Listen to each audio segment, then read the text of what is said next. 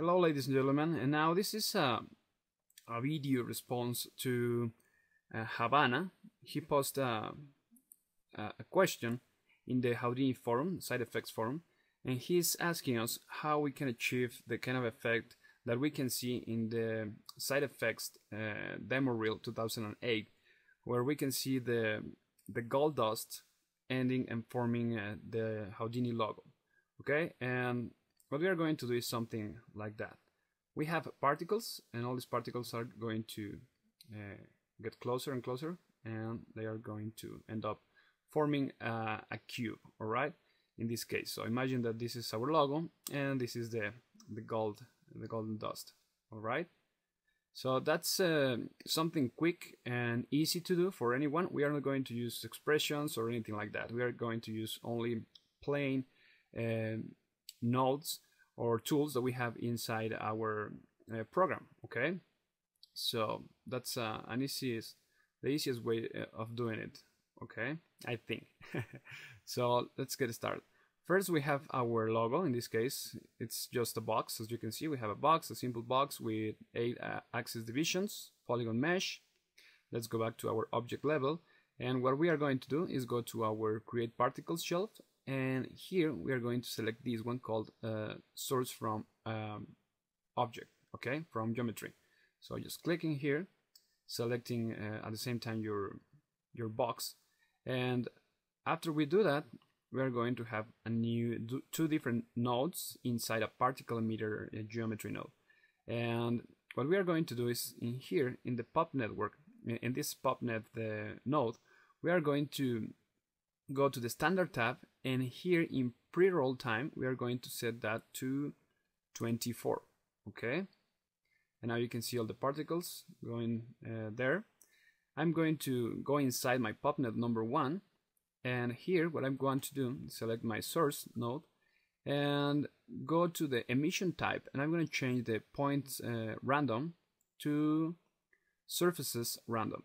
Okay, now what I want to do in the bird tab is change the constant bitrate from 100 to, let's say, something around 500.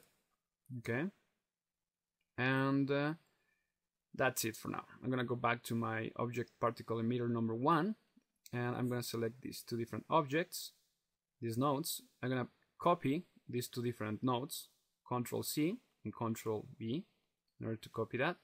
So now you can see we have two different sets of the same kind of network. And what I want to do is select my popnet number 2 and go inside again to my emitter, or my source, excuse me.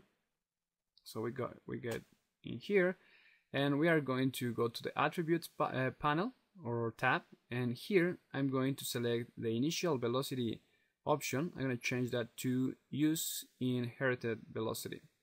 Okay, and there we go. That's the kind of thing that we are going to see. Now I'm going to go back to my object level, and I'm going to make invisible my logo, okay, because I don't want to see the logo right now. And you can see that now we have the same kind of our box, but it's all made of particles. All right, so what I want to do now is go again to my particle emitter node, and here what I want to do is press tab and select blend, my blend shapes node. Okay, I'm going to select that, place it in here, select my popnet number 1 and popnet number 2, make this one visible, and in here in the blend shapes parameters, what I need to do is create another blend. So I'm going to press here in order to create another one. So now I have 2. Okay, and I'm going to make this a little bit bigger so we can see better. Now we have two different blend options in here, two different sliders. Well, all I have to do now is just rewind this one, move it to 0. And as you can see, we have the effect immediately right here. So we can go from 0 to 1. And obviously, all you have to do is to animate this parameter. Okay, you can go from here and here. And that's it. You can animate this. You can, after that, you can make this one visible and delete your particles, etc. That it depends what kind of object you are you have in your scene. But this is a quick way of doing it, and without using expressions for